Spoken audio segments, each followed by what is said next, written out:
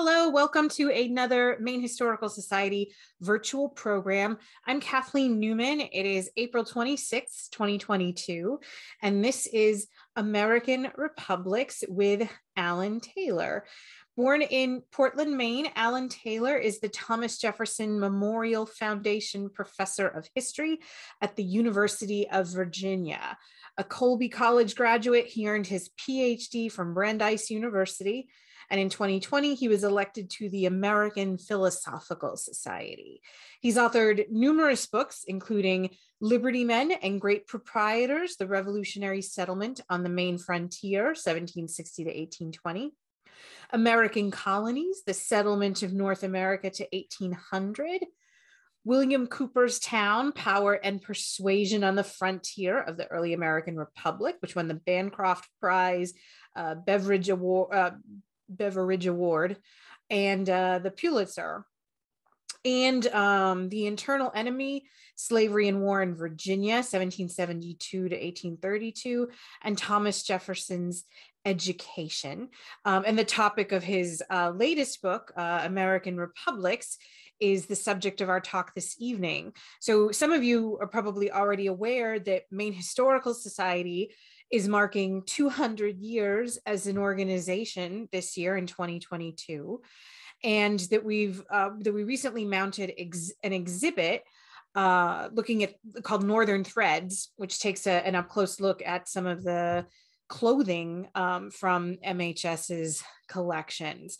And right now, if you visit the exhibit, you'll see from the period 1780 to about 1880. So the talk tonight, although it's not really officially part of our At 200 series or the Northern Thread series, one of the reasons we wanted to have Dr. Taylor back was his latest book and this time period.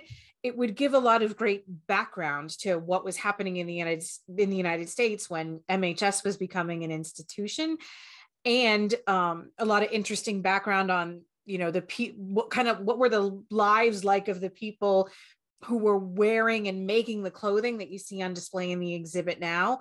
What was the world like that they were living in? So thank you so much, Dr. Taylor, for being with us this evening. Well, thank you, Kathleen, for that very kind introduction and for my opportunity to talk tonight.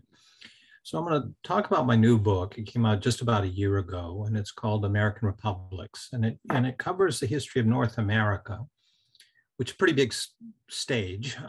So I was looking at the index, and Maine only appears in about 6 pages, but that's more than a lot of states. So it's about Canada, it's about the United States, and it's about Mexico. But very much the United States is at the center of the story as the largest of those countries, and the one with the most dynamism and the one that the others had to respond to. I came to conclude in doing this book that the United States before the Civil War was a very different country. It wasn't as cohesive a nation, and especially at the very start of the story I'm telling, which is back in the 1780s, there wasn't a strong unifying sense of an American nationality. And on the contrary, people primarily thought of themselves in terms of their allegiance and identity with the state. And there was very bad feeling between many of these states. Now, the painting that I'm showing you here in this first image is by Richard Caton Woodville, and it's done in the early 1850s, and it appears on the cover of the book. And I chose this because it's very revealing about the themes of the book. It's called War News from Mexico, and you see a very excited man is standing on the porch of a hotel. It's called the American Hotel, so it's meant to be symbolic, while a group of citizens, who at that time would all be male, are very eagerly listening. While on the margins, there are a couple of women. There is a young African-American girl and an African-American man. Now, it's rather unusual for painters of this time to include African-Americans, so it's quite a conscious choice. And the suggestion here is that the news from this war in Mexico, a war of conquest in which the United States would acquire the Southwest and California, sweeping the country all the way to the Pacific, that this would have consequences for race relations within America. And just note that the man on the left in black with the plaid pants, he's holding a cigarette in his hands and he's about to drop it. And it's as if he's dropping it into a barrel, and it's as if it's a barrel of gunpowder. So the suggestion is that the United States is very unstable and that the conquest from Mexico could trigger an explosion that would disrupt the American Union. And so now I want to go back to the start of my story, which is the very end of the American Revolution, in which the United States was essentially in secure control of the Atlantic seaboard. And then it got a generous peace treaty from Britain that extended its boundaries west to the Mississippi. And it's a country where the war had been a very difficult one. And it had brought out a lot of the strains between these new states who'd never had any union before the war. They're thrown together by the need to fight Britain. And there's a lot of acrimony within the Congress. There was no president at that time. This is before the federal Constitution of 1787. There's no president. There's an executive committee, and there's essentially Congress, which are delegates from states. They can't pass laws, they can only pass resolutions. And they're supposed to coordinate this war effort among the 13 member states.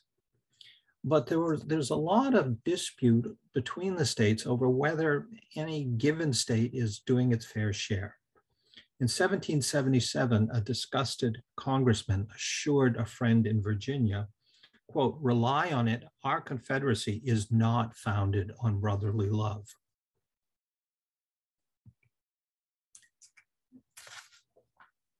In 1788, a Massachusetts man noted, quote, "Instead of feeling as a nation, a state is our country. We look with indifference, often with hatred, fear, and aversion to the other states," end quote. So New Englanders didn't much like New Yorkers, Carolinians didn't like Virginians, Pennsylvanians had their doubts about Connecticut people. And it's the necessity to cooperate in this very difficult war against the superpower that was Great Britain that is pushing them together. So this then is the paradox of the origins of the United States. It begins not out of common bonds, but out of mutual distrust. Or I should say it's out of a combination of the two. There's just enough bonds that they think that they could cooperate, but they think they better be members of a common club to keep an eye on each other in order to avoid the kinds of wars over the balance of power that had disrupted Europe so many times. Only by forming a union could they define the boundaries of their states, preserve authority within those boundaries. So it's because they lack a common sense of nationality that Americans needed a union. And they tended to speak of their new country as a union rather than as a nation, because nation was a controversial term because it suggested centralizing power, which they weren't prepared to do. Now, Alexander Hamilton, who you're seeing here, says that without a union of the states, those states would remain, quote, little, jealous, clashing, tumultuous commonwealths, the wretched nurseries of unceasing discord. And in 1787, Benjamin Franklin agreed with Hamilton. He said, quote, "Our states are on the point of a separation, only to meet hereafter for the purpose of cutting one another's throats." So the original form of the Union was framed by something called the Articles of Confederation. It had been very weak, still no president, and it was failing. It wasn't able to tax the American people. It was bankrupt, deeply in debt because of the war. And people felt we got to come up with some alternative, some stronger union, or we're going to end up fighting one another, just the way the Europeans do. But here's the problem. On the one hand, they want a union, they need a union, but they worry that if power gets centralized in a union, that it will lead to tyranny. After all, they had just waged a revolution against Britain over Britain's efforts to centralize power in the empire. So they don't want to do that. So it's while the pressures of the war and fear of one another is pushing them together, a dread of central power keeps pulling them apart.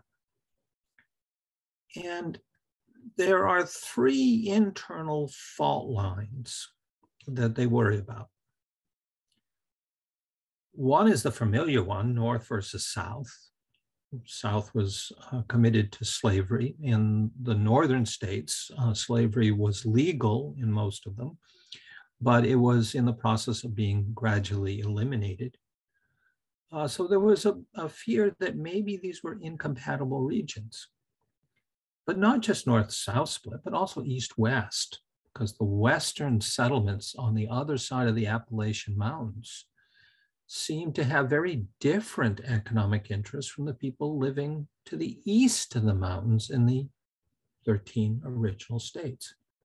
So there are very real fears that the West would hive off, form a separate country, and engage in war against the eastern states. And then finally, there are concerns on the part of the small states who feared that they would be swallowed up by the bigger states.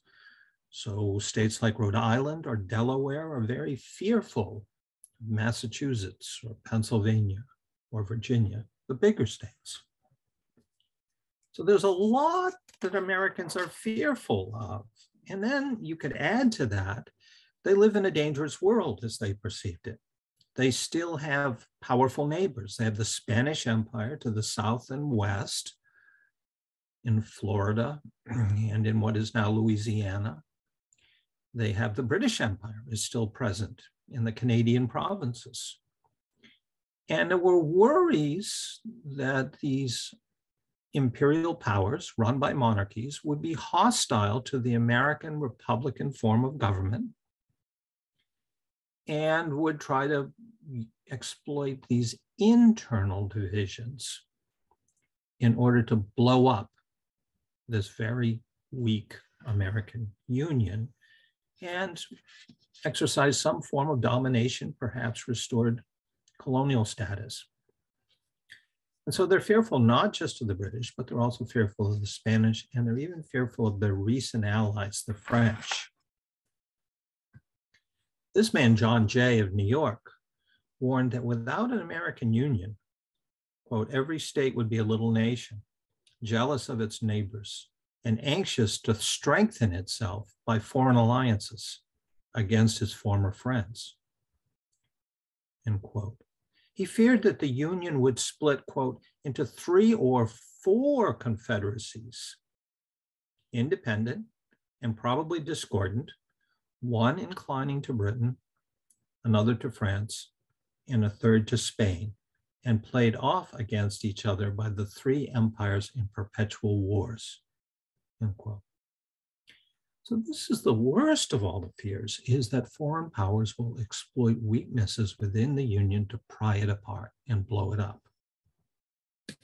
And it's then these combination of fears that will lead them to send delegates to Philadelphia in the summer of 1787 to try to frame a stronger union, something that would still fall short of a consolidated nation, but that would have a president, that would have the capacity to tax, that would be able to sustain an army and a navy, that would have a monopoly over diplomacy and Indian relations. It's that kind of union that they set out to create. But it's not easy. First, the big state, small state divide is something that they have to overcome, and it requires, of course, the famous compromise, which will award equality for every state in the Senate, while giving greater power in the House of Representatives to the larger states. And this is, something that James Madison has to go along with. He's considered the father of the Constitution, but in point of fact, he didn't like the proposition to have a Senate of equal power for every state. And the other big set of compromises involved slavery, because the southern states were not going to enter into this Constitution unless they had assurances that their political power would be preserved into the future. And there are three critical compromises that are made. First is that the slave trade is protected from any interference by Congress for 20 years. And so the ban on the importation of slaves from Africa cannot go into effect until 1808 at its earliest. Second, there's the 3/5 clause, so that 3/5 of all the enslaved people in a given state will count toward allocating congressional seats and therefore the Electoral College as well. It doesn't mean that those African Americans get to vote. It just means that the states that have a lot of enslaved people will get a little bonus in political power. And then the third feature is that the states must all commit to return runaway slaves to their masters. So a slave that runs away from Virginia, makes it to Pennsylvania, does not become free. Might pass as free for a while, but is at risk at all times of being apprehended and sent back into slavery. And this is a guarantee in the US Constitution until it's later amended. So these three guarantees were essential to the ratification of the Constitution.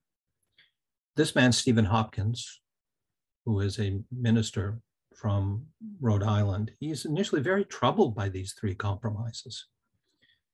Quote, "How does it appear in the sight of heaven that these states who've been fighting for liberty cannot agree in any political constitution unless it indulge and authorize them to enslave their fellow men?" End quote.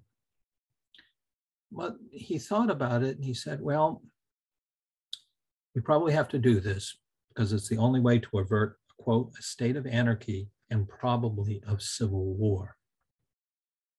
So the Constitution is meant to fend off a civil war, and it will do so for approximately 70 years.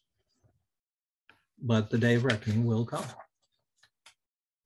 So during the early 19th century, in the wake of this Constitution, there is a union. But again, it's still not a nation quite yet. And indeed, they speak of the union as if it's allowing them to remain fundamentally citizens of their individual states. But there's a conviction that the free government of a republic, where the people are sovereign, they think really in terms of the republic, each state is a republic.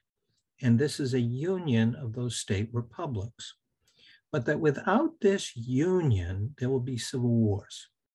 And if there are civil wars, this will bring to power in the states military dictators.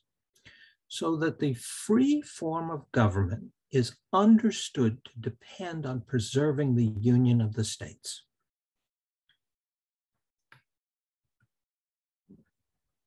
This is the Hopkins quote. And one of the most eloquent at expressing this is Andrew Jackson, who was president during the late 1820s and into the middle of the 1830s. And he says, quote, "Without union, our independence and liberty would never have been achieved. Without union, they can never be maintained."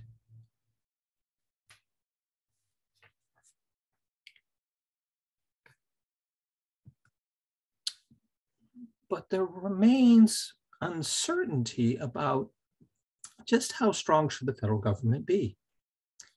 And there's a belief that the country has to expand to protect itself, to push its potential enemies farther away. So there are periodically efforts to conquer Canada.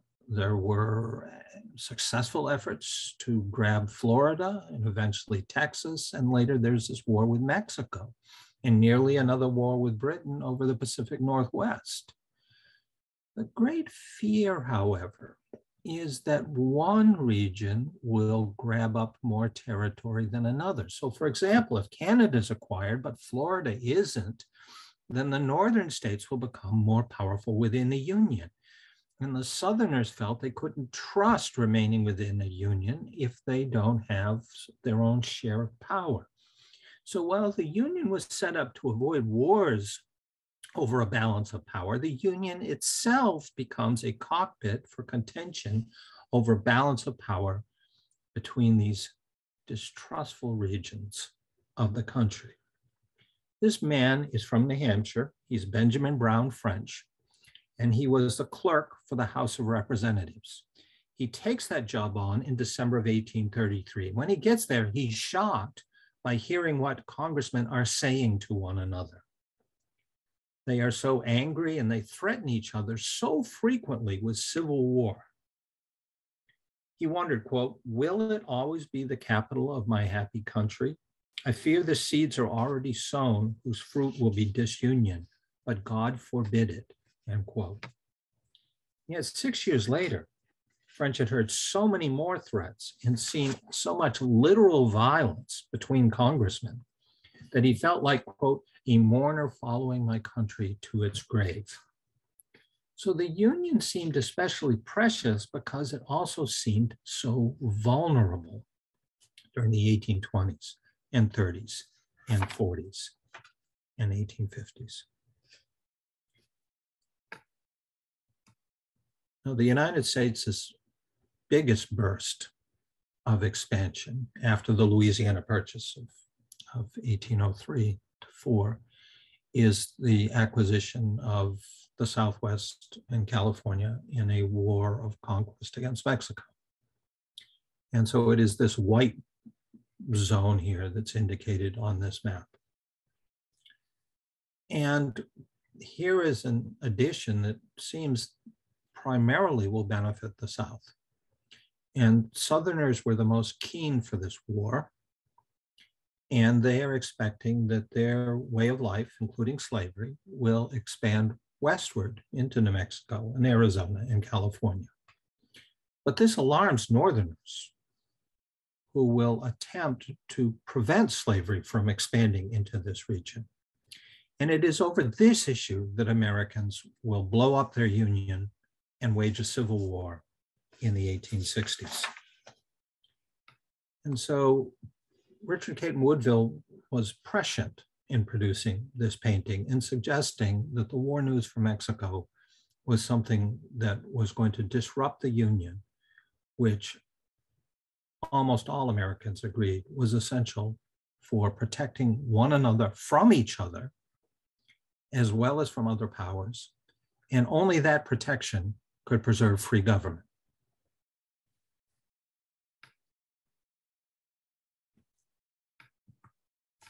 The Chief Justice of the US Supreme Court in 1832 was John Marshall. And at that time, he reviewed the history of the country and he concluded, quote, "The Union has been preserved thus far by miracles. I fear they cannot continue," end quote. And they wouldn't continue. There would be secession starting in December of 1860, which would lead to a massive civil war that would end up killing 800,000 Americans. And that would devastate about a third of the country, primarily the South. So in this civil war provoked by disunion, Americans would confront their greatest fear, and the greatest fear from the very start of their nation. And they would have to rebuild that nation and turn it into a nation in order to avert the perils of secession and civil war ever again. So thank you very much. And with Kathleen's help, I'll be very happy to take any questions that you have. Thank you so much, Dr. Taylor. I wonder, I'm going to open it up with the questions. Can you speak a little bit more to Maine's position on something like this? So maybe a little bit about how like the compromise that let Maine join the Union as a state, and you know, where is Maine in terms of these big conflicts like the Mexican-American War and the Civil War? Well, Maine comes in as a state, of course, in 1820, and it's part of something called the Missouri Compromise. I don't know why Missouri gets all the credit, because it should be the Maine Compromise. So this is the first effort by a congressional majority to say, we don't want to add any more slave states. So it's Northerners who are pushing this, and Southerners are appalled by it. And part of the compromise is that to balance adding Missouri as a slave state, because the people of Missouri who were free wanted to come in as a slave state. To maintain a kind of balance in the Senate, they'll allow Maine to come in. And Maine, of course, had been part of Massachusetts. But another element of the compromise was to draw a line across the continent, starting at the southwest corner of Missouri, and say all of the territory north of that line will be free territory and will come in as free states in the future. Whereas all the territory south of that line will be slave states. Now, when the line was drawn in 1820, there's relatively little territory south of the line. There's future Oklahoma, Arkansas, Louisiana, potentially if Texas gets added, but at that time, Texas wasn't part of the United States yet. So what the Mexican War does is it says it adds a whole bunch of territory that's south of that line, which is why Southerners are so keen on this and why Northerners are going, oh, well, we don't think this is such a good idea. There weren't a lot of Maine men who fought in the Mexican War. There were some. Of course, there are thousands upon thousands of Maine men who will fight in the Civil War. And they are fighting in order to restore the Union because they believed, as Lincoln had so eloquently expressed it, that free government in the world depends upon our preserving free government. And for us to preserve free government, we must preserve the Union of the states. Thank you.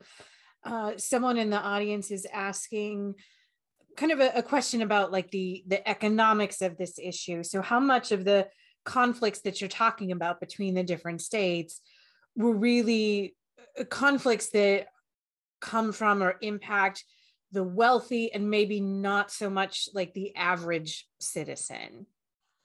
Well, I would say they affect all citizens, whether they're wealthy or not. Now, of course, the wealthy own more capital and are in a much stronger position to benefit from the economy than people without a lot of capital.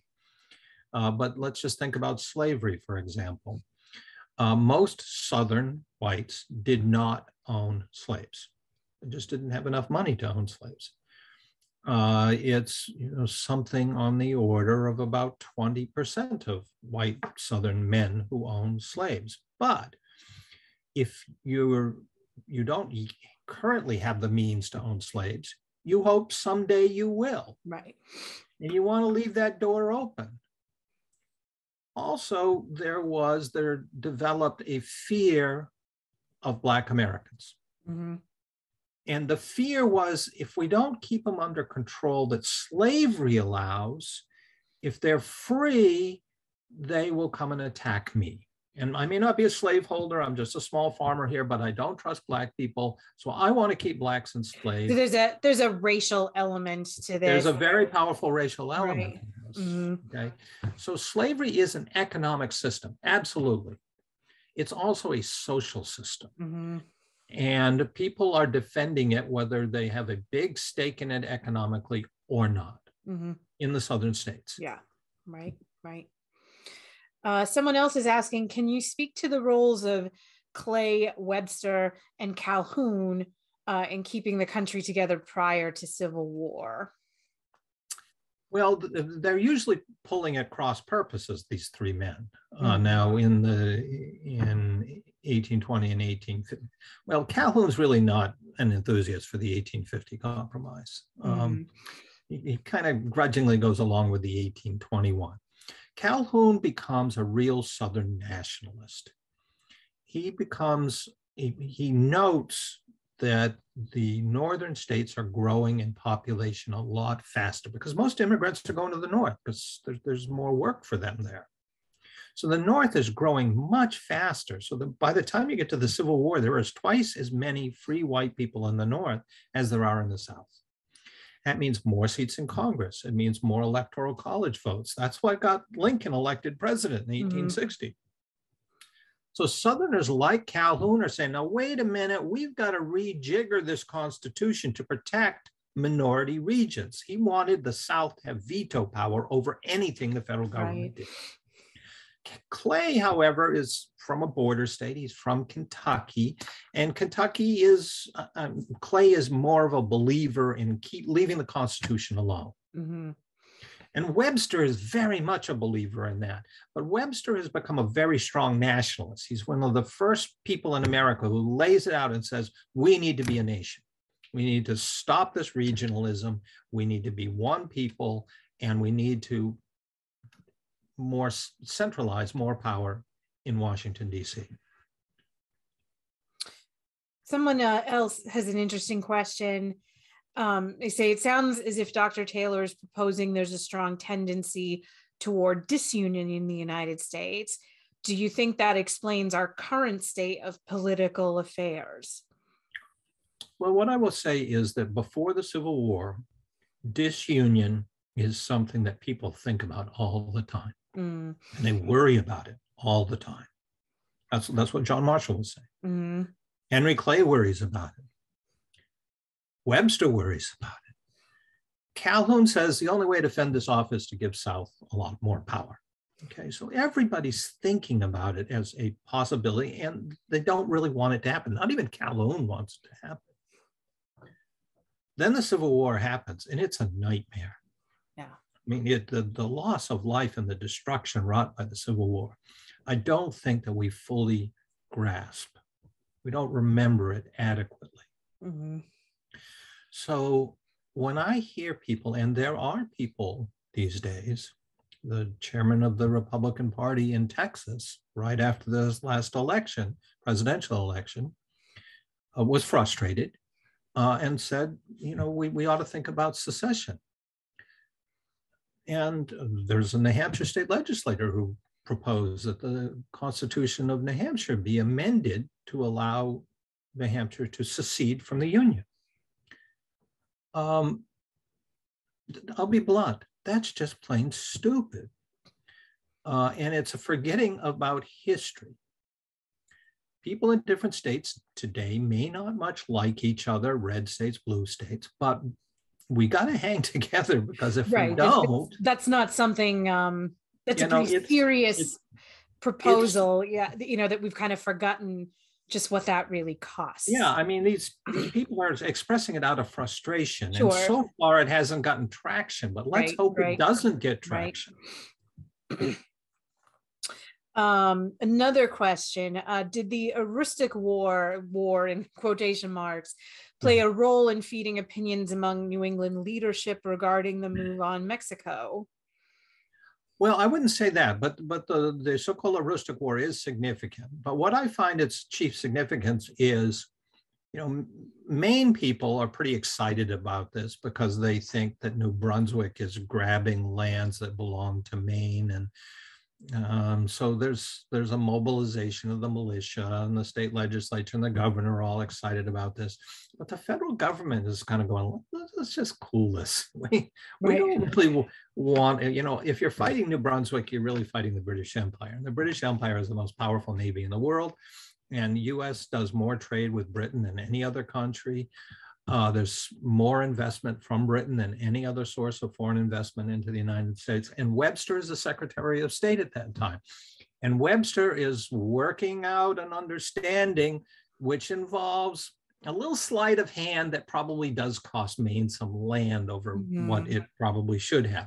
But Webster is willing to do that because a war with the British Empire would be so bad for business and be bad for people too.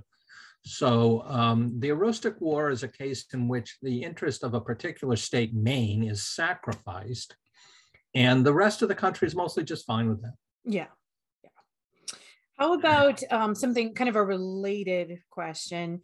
What about the role of Shays' Rebellion, similar farmers' revolts, maybe like the Whiskey Rebellion, in moving states towards agreeing to a constitution? And a follow-up question, do you see those conflicts as a rural-urban divide or like a class divide between agricultural merchant class? What do you think? Well, Shays' Rebellion, and it's principally in Massachusetts, but there are troubles in New Hampshire and some troubles in Connecticut too, of farmers being upset because they're being heavily taxed and the economy is really bad and they have debts, and the state legislatures in these different states have been favoring the interests of creditors who are mostly merchants. So there's certainly a class element to it. And there is the element of people who live in these rural counties feel like the people who live in the more cosmopolitan counties, like around Boston, don't empathize with them, don't understand their plight. Right. So there's a certain element in which our current situation is also replicating in some ways, tensions that existed in the past. And people who are in the leadership of various states, including George Washington and Virginia and Henry Knox in Massachusetts, say, we need a stronger national government in order to keep a lid on this kind of discontent. And if a state is disrupted by an internal rebellion, they can draw upon the other states through the Union for protection. And so that is a very important element. And then the test is with the Whiskey Rebellion in Western Pennsylvania in the middle of the 1790s, where George Washington mobilizes troops and goes and suppresses it and shows this is the potential of this new, somewhat stronger union. Can you speak at all to Hannibal Hamlin's role in the time leading up to the Civil War? Well, I confess that Hannibal Hamlin does not appear in this book, which stops in 1850. But I can say a little bit about Hannibal Hamlin because I'm working on a sequel to the book, which will be about the Civil War era. Nice. So Hamlin is, the Republican Party is formed in the 1850s. And at the time it's formed, it's very much formed in the northern states, not elsewhere, by people who feel that the South has been dominating the country despite the fact that the South had become, in terms of population, a minority of the population. So somebody like Hamlin is very committed, as was Lincoln, to the proposition that the Constitution does not allow the federal government to interfere with slavery in the existing states. But it does give the federal government power over the territories. Those are those areas, mostly in the West, which have not yet become states. So the Republican Party is committed to that one proposition. They said early and often, we're not abolitionists. We're not going to interfere in the South. You can keep your system. We don't like your system, but it's up to you whether you want to keep it or not. What you can't do, however, is expand it into the West, because we want to reserve that for common people to, as small farmers, to have access to that land, not open it up to plantations with slaves. So when Lincoln, who was from Illinois, is chosen as the Republican Party's nominee in 1860, he feels he needs a New Englander to balance his ticket. And he needs somebody who had previously been associated with the Democratic Party, but had become a Republican. And Hamlin is his guy. And he hadn't met Hamlin before. You know, he meets him essentially at this convention. And they are then running mates, and Hamlin will become the vice president of the United States. Did the establishment of the Northeast boundary in the 1840s lend to a stronger feeling of national identity? I'm not sure that that per se does so. What I think does more so is the War of 1812, which is actually a war that on balance doesn't go very well for the United States. Mm. But Americans are pretty good at selecting out episodes which did go well, certain battles, and they emphasize those. And there are certain naval heroes and some army heroes. And there's a lot more display of the American flag around the country after that. So I do think that nationalism as a belief is growing after 1812. And it grows most strongly in the northern states, whereas the southern states are skeptical of this nationalism. It is something that's going to come back to bite them. And is that because of do you think like a tendency towards a preference for self-government or states' rights, or is it some other kind of cultural? Yeah, they want to keep the Union relatively weak as they see it. Mm. Where the states retain sovereignty because they don't trust a centralized national government. Mm-hmm. They think no matter what these Republicans may be saying, that they really are going to do things like tax slaves or make it criminal to move slaves across state lines. And so they just want to be safe. They want a government that's powerful enough to do things like defeat Mexico in war, but not powerful enough to interfere with slavery within their states. Sure. So you teased a moment ago that you're working on a sequel. Tell us a little bit about the next book and when we can expect to see it. Well, it's going to take me a little while. It's going to be called American Civil Wars. There is a civil war in Mexico at the same time as the U.S. Civil War, and those two civil wars become interacting. And then there is in Canada, this is the time when the Confederation of Canada takes place. So there had been these separate colonies, so New Brunswick, Nova Scotia, Prince Edward Island, Newfoundland, the two Canadas, Lower Canada, Upper Canada, and British Columbia. They were all distinct, and they're linked to the British Empire. But the British Empire really wants to remove itself from North America because it's just a source of conflict with the United States, potential conflict. So British leaders are actually encouraging Canadians to pull this together. And Canadians are a little reluctant, but what persuades them is they're looking across the border and they see what civil war looks like. And they've got their own division between Francophones and Anglophones that they worry that could blow up into a civil war. And we don't want to do what those crazy Americans have just done. Excellent. Well, thank you again so much for being here and for sharing your time and your expertise with us this evening. The book is called American Republics. And you can find lots of the other books I mentioned by Dr. Taylor available in the Maine Historical Society Museum store. So visit mainhistorystore.com. And if you haven't had a chance yet to visit our exhibits, Northern Threads or MHS in Pictures, if you haven't been to our campus in a while, we would love to see you back. And you can learn more about how to visit and even buy tickets, or if you prefer to see these exhibits from home, you can visit virtually at mainhistory.org. So thank you again, everybody, for being with us tonight. And thank you, Dr. Taylor. Thank you very much.